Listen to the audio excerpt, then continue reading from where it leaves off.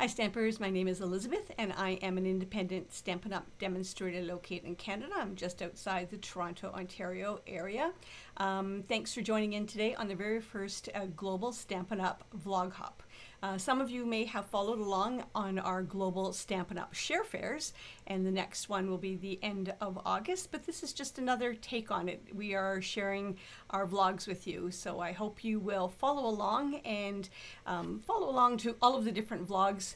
Hit subscribe, like, and be inspired, because we're here to inspire you. So I'm going to be playing today with the Birds and Branches stamp set. All of the projects that we are making today are items using things in the annual catalog. So I'm going to be using the Birds and Branches stamp set and the Birds and More dies. I'm also going to be using the large oval, a die from the Stitched Framelit ovals. And I'm going to be using a sentiment from Free as a Bird. I love how these two sets mix together really well. This one doesn't have any sentiments, but this one does. So I'm pulling one of the sentiments out of here for the card. So the card is still a work in progress, and I think I've got it down how I want it, but I want to finish it. I'm going to start it and finish it with you. So it's called, I think, a TP card. And I'm going to show you some tricks on how to make this card, options on how you can seal it at the back, and tips on scoring and using Stamparatus. So this might be a little bit long, so I hope you stick with me. Okay, so get out your pen and paper, because I am going to give, I've got to move this because it keeps clicking and it might interfere with the microphone. Okay. Get out your pen and paper because I've got measurements for you. I love this card because it folds flat and fits into the envelope like that. And I'm going to show you some tricks on how to make this card so that it will fit in the envelope. You need 3 pieces of the Bumblebee cardstock, and they are 4 by 4. You need 1 piece of the In Color DSP, I'm looking at my notes over here, which is 3/4 by 3/4. You need 1 piece of Whisper White, which is 3/4 by 3/4. And you're going to need some crumb cake, Old Olive. I've already die cut these out, and I'm going to show you how to use the Stamparatus. Some Whisper White and some Whisper White. And you're also going to need some soft seafoam. Love this color. It's such a beautiful, neutral, calming color. Okay, so first off, you're going to take your 3 pieces of Bumblebee cardstock that is 4 by 4, and you're going to take out your scoring tool. Magic of television, I have mine right here. What I have done is, and I didn't do this for this card, I've done it in general. At the 6-inch mark here, I have taken an X-Acto knife, not an X-Acto, Stay Sharp, a Sharpie, sorry, Sharpie, and I have taken the Sharpie all the way down. Why did I do that? Because your 4 by 4, you need to score it from that point to that point. So that is going to allow me to put that in at the 6 mark, and then down here I know that's at the 6 mark. So you can use your paper cutter for this as well, but I like my scoring tool, and I'm just going to do that. So I'm going to and you're going to cut it on the, score it on the diagonal. And you're going to do all 3 pieces. That's the first part. And you're going to need your bone folder for this as well. And you're going to fold it and score it on that line to get a nice, crisp fold. Like that. And then the last one, oops, like that. Okay, now I'm going to take one of them, and this is going to go get mounted like that, and this one is going to get mounted like that. And what I'm going to do is I'm going to take a pencil like that, and I'm going to mark it like that. So what that means is I need to put adhesive on this side, and I'm going to do one at a time. Okay, and I'm going to use Tombow glue for this just because it's going to give me wiggle room, and it's once it's adhered and cured, it's really strong. So you're going to match up the top. Can you see that? Yeah, you can match up the top along that line. Whoops, like that. And I'm just going to, I got a little bit of adhesive there. There we go. So there we have the first one. And now we're going to do the same on the other side. This card is great. I like to take this technique, and I've made Christmas cards before, and they're really fun to put together and even fun to receive. Okay, and there's different options of how to close it, and I'm going to give you a couple of options when I get there. Okay, so there's the card like that. And so ultimately it's going to fold like that, and it's going to stand up like that. Kind of looks like, is it Star Wars? I'm not a Star Wars fan, so my paper trimmer, let me just get that out.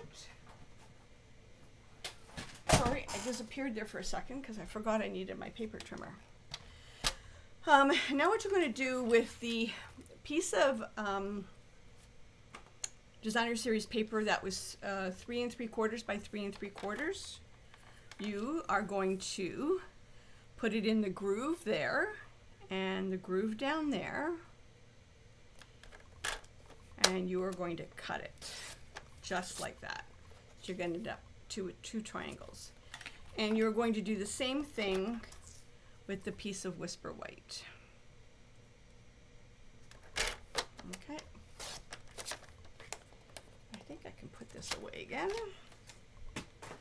Alrighty. If you don't have room on your desk, just put it on the floor. That's what I do. Okay, so this is what it looks like. This, where this fold is going to be your back. So this is going to be your back. That is where you're going to put your Whisper White, because you're going to write your sentiment. And then this is going to be the Designer Series paper. But before we do this, you've got a couple of ways to close this. I'm getting kind of ahead of myself. You can use magnets, right? Like a magnet right here, like magnet here and here, fold it like that. You can use Velcro, but I'm going to use some ribbon, and this ribbon is from the Flowers for Every Season combo package, just the white ribbon. So what I'm going to do is I'm going to put a ribbon here. There's no Designer Series paper going to go over. No, sorry, you're not going to put it here because that's going to get tucked under like that. You're going to put it on this side. So Designer Series paper is going to go over here, and the Whisper White is going to go here. And so these two pieces of ribbon will match here, and you will, that's how you'll tie it together. So what I'm going to do is I am going to put I brought some, I just have a piece of tape. I'm going to put a piece of tape there for now. And I'm going to show you what I'm doing. Because it's on an angle, you've got to make sure things match up. So I'm taping it there, and then I'm going to bring it over like that. And I want to make sure that this piece of white is right there. So I'm going to put a piece of, and that way it's going to match. Doesn't matter how far up or down you put it, just as long as you match one to the other. And like I said, you can, if you'd like, put Velcro. You can close it with Velcro. Okay, now I am going to put a piece of tear and tape just to secure that down a little bit more, like that, now that I have it where I want it. And I'm going to put a piece of tear and tape right kind of there. And I'm going to do the same on this side. And I'm just, once I get the tear and tape on, I'm going to show it to you again so you can see where it goes. Okay. So you've got, this is going to get tucked under, and it's going to go like that.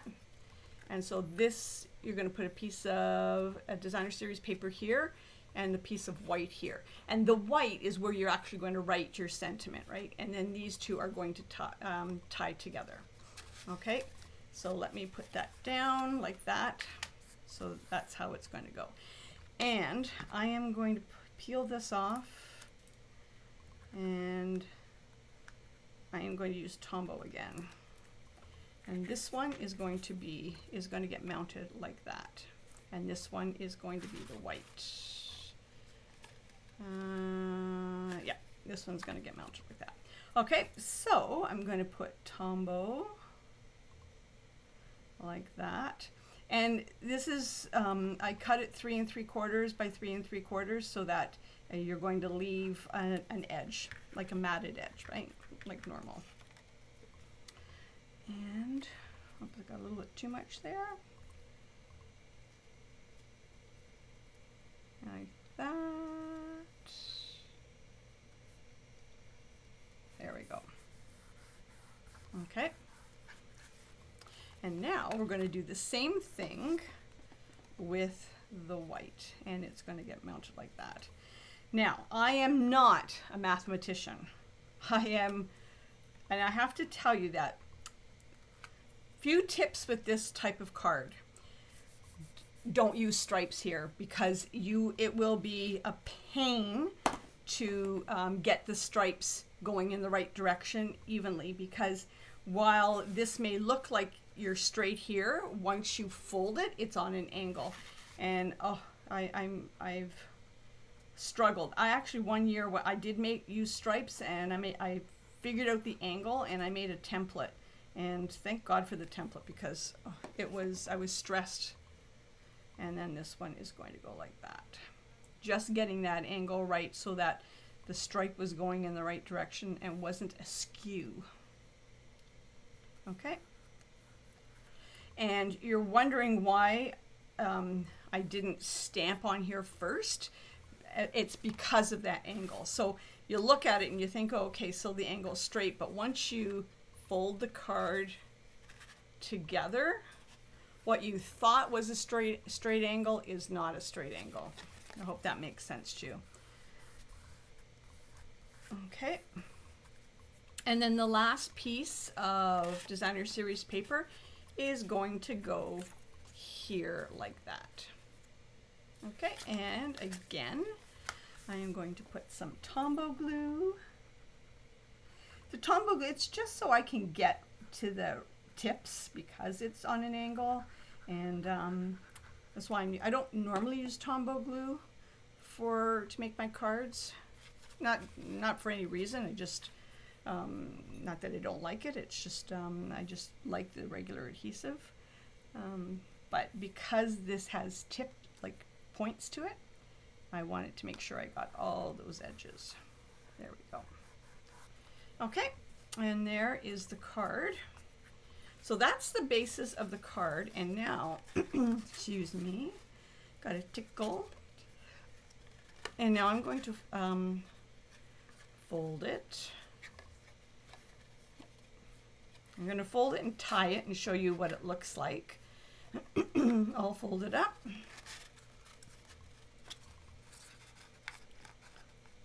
But I'm going to show you some tricks on building the card so that it will go into the envelope properly. It's not a pretty bow, but there you go. So that's how the card looks. And we're going to build our sentiment here. The front of our card here, and the sentiment will go back there. So that's what it'll look like. Okay, now I've taken the largest oval in the soft seafoam, and I'm going to build everything on this. And I do need my Stamparatus. Okay, so I've done this technique before. I've shown this before, but if you're not familiar with it, I have die cut out. I just gotta make sure I've got the right one. Nope, it should be this side. There we go. So I've die cut out a bunch of the nests. And what I'm going to do is, and I do this, oh nope, it was the right way. You have to make sure you've got it going in the right direction. I do this when I'm doing mass production, or if I don't want to be having to go over to the die cutting machine while I'm doing a class. So I pre-cut it out and I show you this trick, this technique. So I've put it in there, and so I'm going to take my nest that's off the block, and I'm just going to lay it in there like that. I'm going to pick it up, and I'm using, what color am I using? I'm using the soft suede. Oh, I just realized, sorry, that light is not a great light because it shines on here, so sorry about that. And I am going to ink up the nest, and I'm just going to do a test run in that negative space there. And that's not a great job, but you can see that I've got it in the right orientation. So that I'm going to take the piece I've already die cut out, I'm going to put it there, ink up the nest again, and stamp. And we've got the nest stamped. I'm going to put that aside, and I'm going to put that aside, and just bring that light back like that. Okay, now I'm going to clean off that stamp, because if I don't, I'm going to get soft suede all over me. And I'm just going to put it there. And then the next one I want to do is the bird. And you can tell I've been playing around today. And I just keep this is just the negative space that I've die cut out. I was making all kinds of cards today, so these are things that I've die cut out earlier. And I'm going to put, oh no, I'm not going to do that yet. Oops. The bird. Okay, so this bird's a two-step bird. And I'm going to take first the part that I'm going to do in black memento. And where's my black memento? Here it is. And I'm going to ink up the bird on this side and stamp it. Oh, I should have actually made sure that I was in the right spot. And you see, I wasn't in the right spot. I goofed it. So let me do this one more time. See, I cut out extra birds just in case. So see, I'm not in the right spot, so I am going to take this and move it a little bit. Actually, I've got to cut it off a bit because it's a little too high up here. But I can't lose those flowers because I need those flowers. Okay.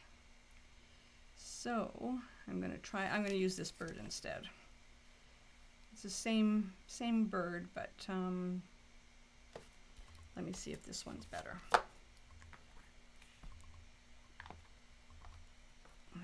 Let me do it this way. And put it in the negative space. Like that. Pick it up. And let me see if this way is better. Yeah, that's better. Except I've got black ink on me. Okay, let me just... This is why I wear pajama bottoms, because I can use them to clean off my fingers. Sorry, you don't need to know I'm wearing pajama bottoms, do you? I'm dressed, I'm showered, I just have my pajamas on, bottoms on. I always stamp on my pajama bottoms because they are like painting pants, right? So there we go. So there's the bird, and now I'm going to take him off. I'm going to clean him off one more time. And now I'm going to put the solid bird in there like that. I'm going to move it over. I'm going to create a new template, so that way I'm going to be able to see it easier. So I'm going to move it over like that. And we're making this bird yellow. And so it's actually Bumblebee. Yeah, it's Bumblebee. And I'm going to stamp in here. And it's not perfect, so I'm going to move the template a little bit like that. There we go. And now I'm going to ink him up. And let's keep my fingers crossed that this worked. So I'm going to move it up a little bit so you can see it. There we go. And there's the bird. All right, I'm going to, there's one last thing I have to do. And clean this off. And put that on the side. And now I'm going to do the little flowers. I'm just finding a clean spot on my grid paper. And we're going to be using the Misty Moonlight for this because it is my favorite. And I think it just adds some richness, some color. So I'm going to take, oh no, the stamp. Sorry, forget what I'm doing half the time. Putting the stamp in there in the negative space, picking it up. And now I'm going to stamp on that and stamp down. And it's a little off. I don't know. You can see it's just a little off. So I'm just moving the paper around so that it gets even space all the way around. And now I'm going to put in my flower. There we go. One. And I love this flower because it's got, it's like a two-tone effect. There we go. Here we go. I'm going to actually do a bunch of them. And this is one of the reasons why I love doing this technique, is when you want to do multiples of something, or if it didn't come out bright enough for you, you can go back and restamp. But when you're doing the flowers like this, you can, you know, at your leisure, die cut a bunch out, and then when you have your template set up, you just do a whole bunch and just keep stamping and placing your flower into the negative space. And I'm going to do one more. Oh no, I'm not going to do one more. Elizabeth, I thought you had cut out 5. Or did I cut out 5? I did, but I mucked one up. Oh well, okay, enough. I will work with 4. Okay, and now I can put that away. I can bring this light back. There's no more reflection. Oh, there it is. Silly me. See, I told you I thought I did 5. You know, everything should be done in odd numbers, right? 1, 3, and I thought I did 1 and 5. I did 5.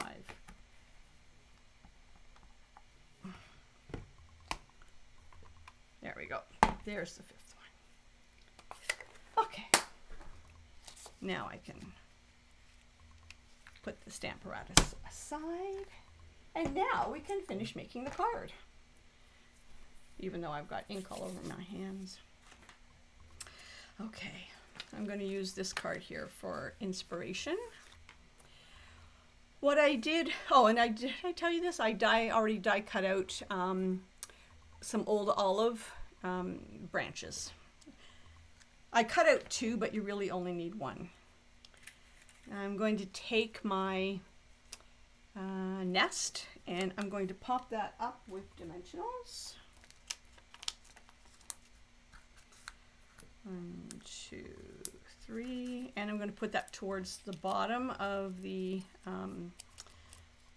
oval shape, like that. And now I'm going to take the branch, and I'm actually going to cut it like there.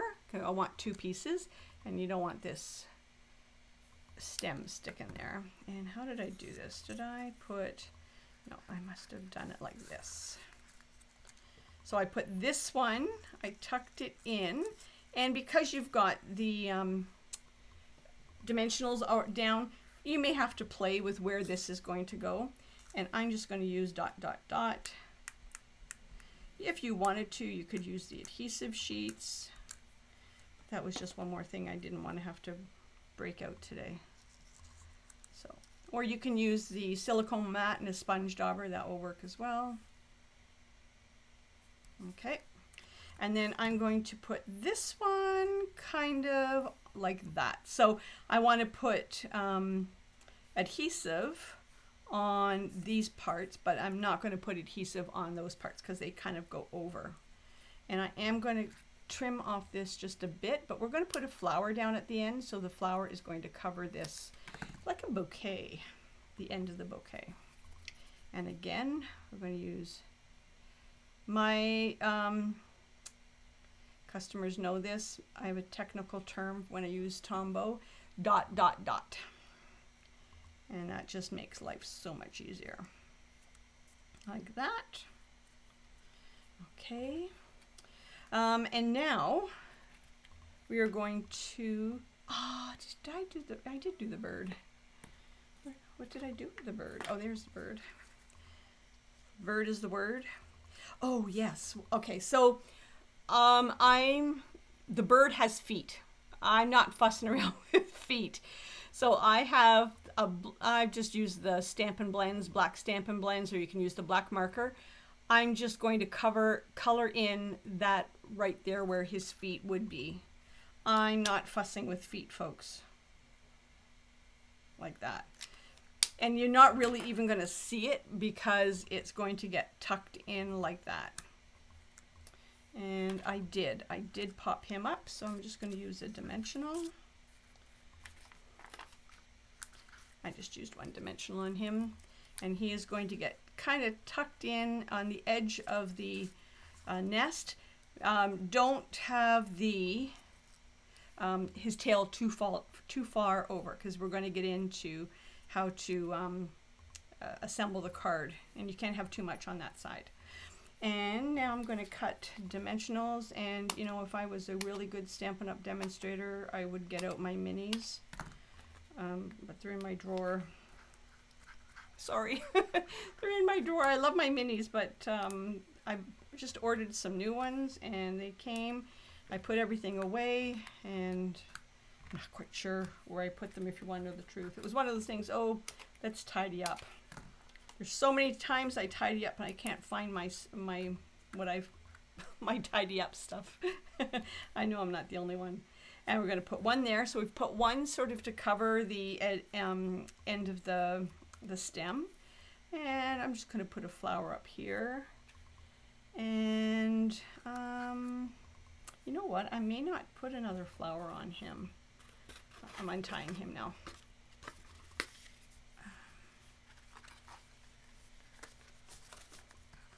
So when we assemble him, I still need to add, what do I need to add? Oh, the rhinestones. So when we assemble him, we need to make sure he's to the right, because when we fold him, and we fold him flat, he's going to go in the envelope. If too much is sticking out on this side, he is not going to fit into the envelope. So you just need to play with it and make sure that you've got it right. Whoops. And yeah, you have to kind of take the card apart to put them together. So I'm going to do it like that.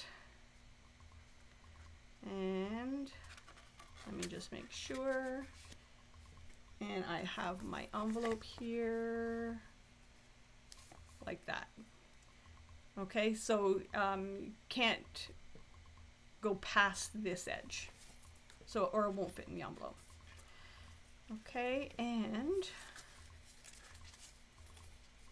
see what I mean when that's straight, but your tendency would be to put it like this, but then when you put the card together, that's not straight, right? So it's got to be on a bit of an angle.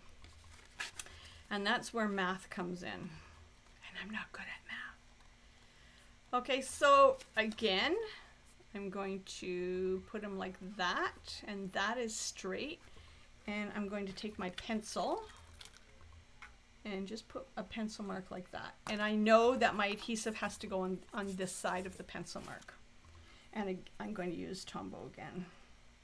You, if you want to, you could pop it up, but because we've already popped up so many things, it just will make it really bulky. Okay. I know I'm making it sound harder than it is, but it really isn't difficult.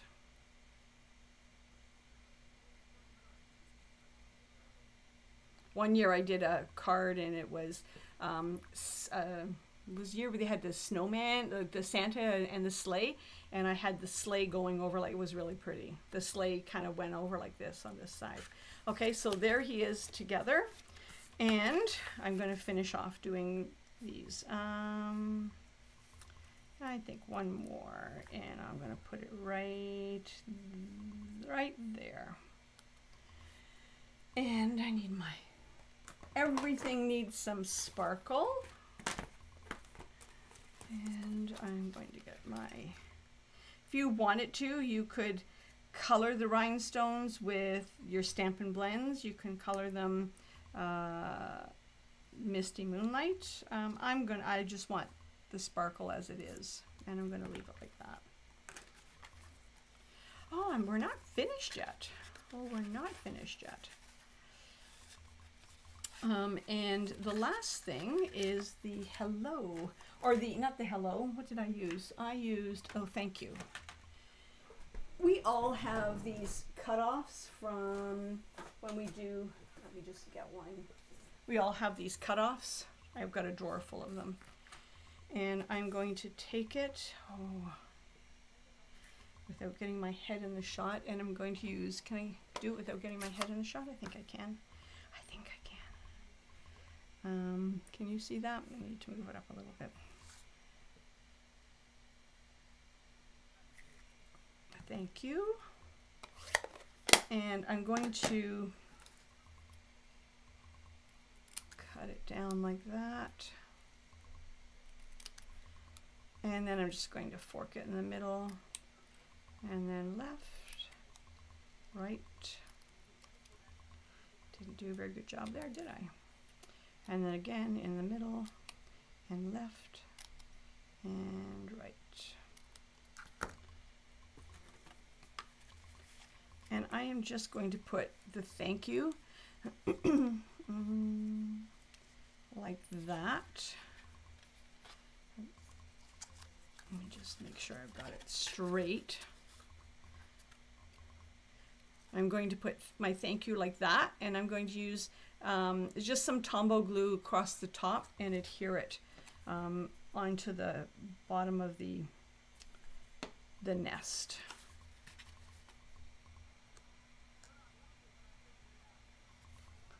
Like, oops, like that. There you go. And now, if you wanted to, you can write your sentiment. I would write it in here to get the sentiment like straight. If you're going to stamp something, oh my God, it's a pain. I did it. How did I do it? I kind of went like, how did I do it? Like that is straight, and you take your ruler. Okay, I don't know if I can show you this. So you take your ruler like that. Find so you know that's straight. And you can put a little tick mark left and right, and that way when you open it up, you'll know that that's straight, and so you can stamp your sentiment in there. I'm not gonna try it because I many times have not gotten it straight. Oh, maybe I should, just to prove to you that it can be done, right? Maybe I will do that. Okay, so where's my pencil? So here is my ruler straight, and I'm going to put a little pencil mark there and a little pencil mark there, and now I'm going to lay this here,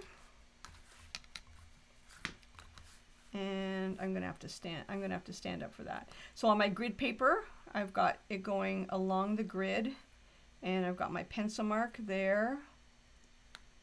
So I'm on the grid paper here, and I'm on a level even plane over here, even plane I should say. There's my pencil mark there, and here is my pencil mark there.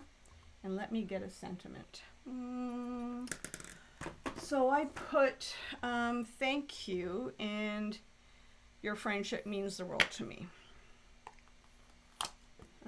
Your friendship means the world to me, and let's hope that it's on my block straight, or I'm on my I mounted it straight, right? And I have to stand up for this, and I need it's really on your eye. It's really, because this doesn't look straight, right? And so it really fools the eye. Your friendship. Oops, see, I want to do it like that, but no, it's like that. Your friendship. See, it looks like it's crooked, right?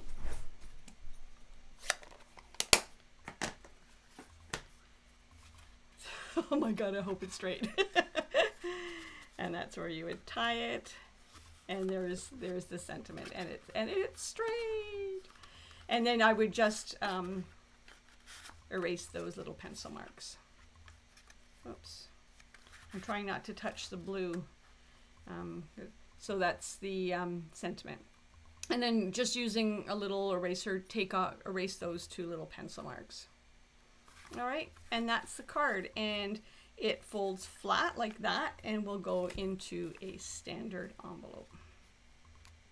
So thanks for stopping by today. How long was that video? Oh, it's 37 minutes. I hope you stuck it out. And I hope you learned some new tricks. I like the Stay Sharp, or the Sharpie down the center of my scoring tool. And I use that a lot. So, and I always use the Stamparatus trick as well. So I hope you found that interesting, and hit the subscribe, hit the like, and follow on to the next blog, or vlog, I should say, and have a great day. Take care.